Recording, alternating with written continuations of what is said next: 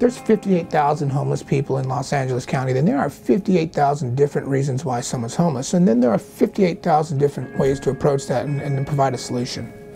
People always ask me, you know, how do people get homeless? And I think the bigger thing is that really doesn't matter. Everybody has a right to housing. Everybody has a right to really effective, available, and accessible health and mental health care. Without that, they can't succeed in life. I started living on the streets when I was around 15 years old when my parents first divorced. I kept running away because I was ordered by the court to choose between parents, and it was really difficult, and I'd rather just not be with either one of them. So I put myself out there then. I got put on Skid Row by a program. I was in a drug and alcohol program, and they said, you don't have a drug and alcohol problem, you're plain crazy. So let's get you into a mental program, get you up the streets that way. So we went to Lamp, down Skid Row. When they dropped me off at Lamp, there's a guy laying on the ground, ODing, and they were going through his pockets, taking his sneakers off. And here I am, a white boy with 2 duffel bags full of stuff. Loneliness was one. Loneliness, being out of work.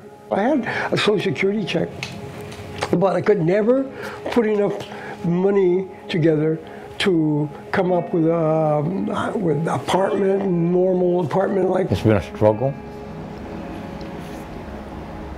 since I've gone on the service. There's a lot of guys out there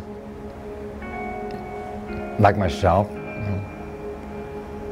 because of a couple of bad choices, you know, wrong turns. We got placed in situations that, you know, are really hard.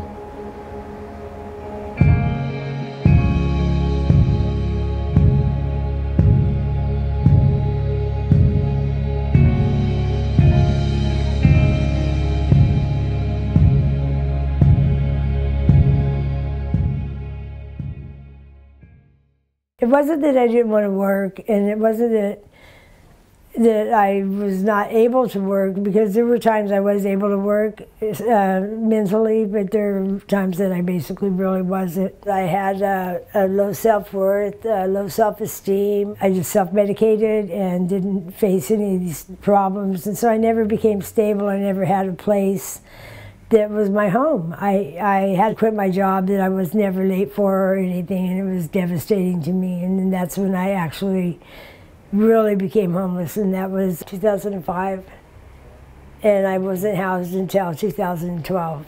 We identified her in 2012 as one of the most vulnerable to die in the streets in Pasadena. This is where my camp was, back here. So we went looking for her, and we found her, and then she disappeared on us. She kept moving around, because she didn't think we were going to do anything except force her to get off drugs. I hid from them because homeless people don't trust anybody. They don't trust that someone's going to actually help. You get kicked down so much out there, and you climb that ladder so many times, and it's like, boom, you're back at the bottom, and it's devastating, and it's hard to recover from that, especially when you're in addiction, because that just gives you more of a reason to use more, and then, you know, it's a nasty torrent of just hell.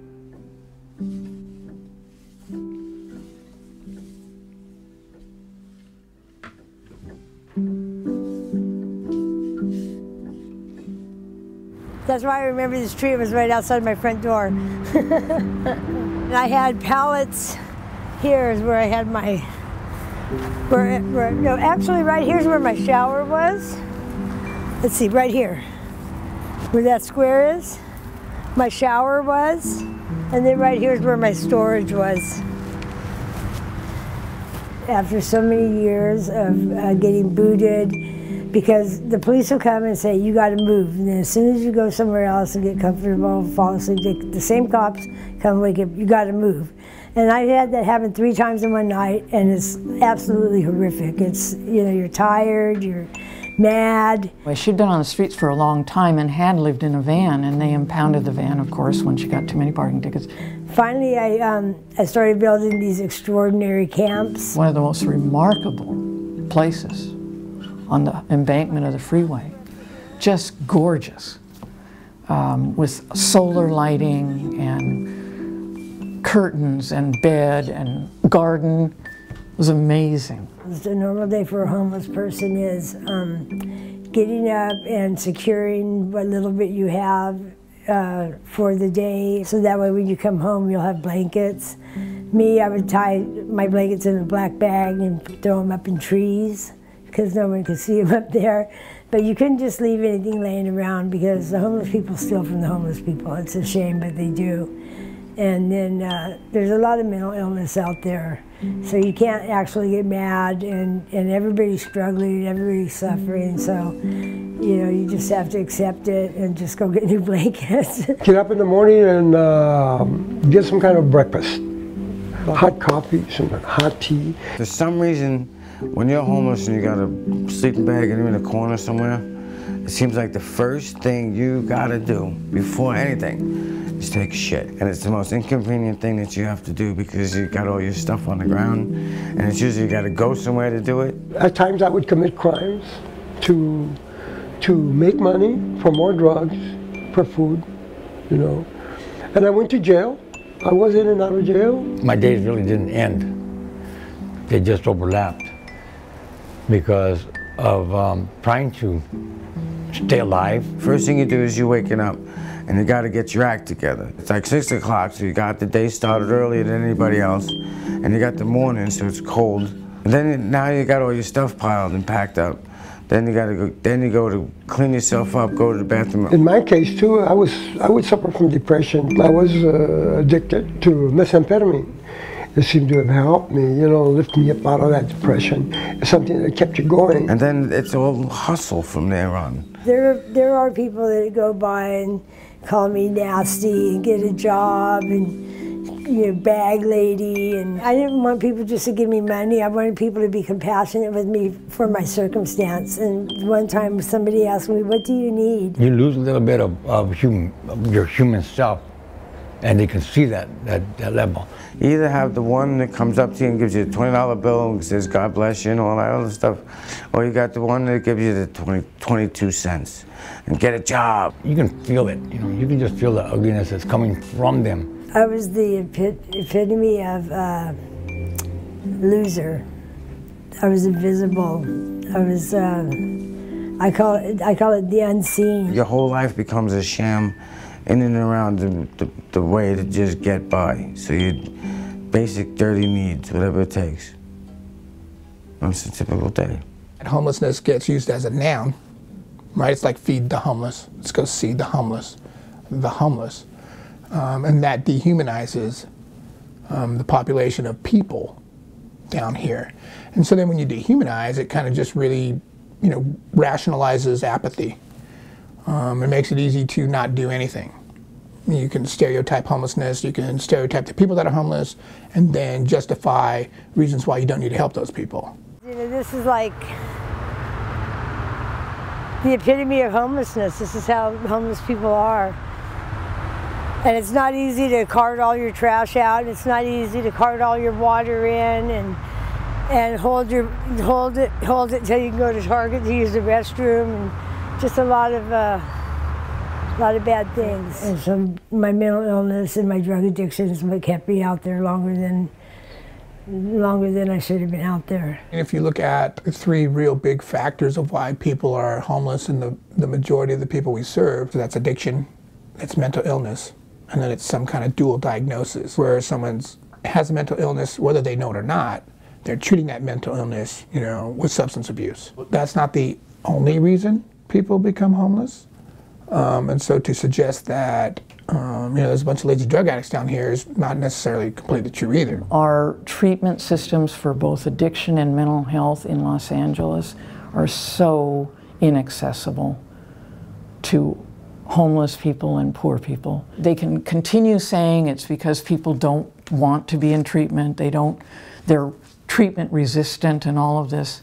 Once we're working with them and they trust what we're presenting to them and saying, you know, you really might be less scared, frightened, panicked if you were on some kind of mental health meds that could reduce that for you, and you can live in your own skin with a little more comfort, they're willing to try it. But then trying to get them into that system for the treatment is outrageous. From my personal experience, when you spend any length of time on the street, that begins to affect you in a way that if you don't have mental illness or if you are not affected mentally by that, over a length of time you will be. It's only a matter of time. That the desperation, the tiredness, the exhaustion and mental stress that go along with it, trying to find a place to sleep safely, being warm enough, carrying your belongings, what belongings are necessary, finding a shower, finding a place to, all those things, and then trying to deal with how I got here, where's my family, my daughter cares, all these other components, and then like, oh my God, this is too much, I need a shot of heroin right now. And then what am I willing to do to go get that? And then I'm going to take care of that business, then that's a lot for about 2 hours of being on the street. Like, what am I going to do today? I was clean and sober for 25 years. So I knew in the back of my mind, I knew that I could do it. I could stop using drugs. I did, and I got my apartment. And now, during the interim of being homeless, I discovered that I had some creative talent for not only for visual art, but for writing. At times, I couldn't believe that what was going, what was happening with my life. I had to ask myself, is this a game? This can't go on forever. This has got to end. Homelessness just isn't it. You get to a point where you can't take it anymore where you are, and something has to happen. I can't believe I lived like this for as long as I did.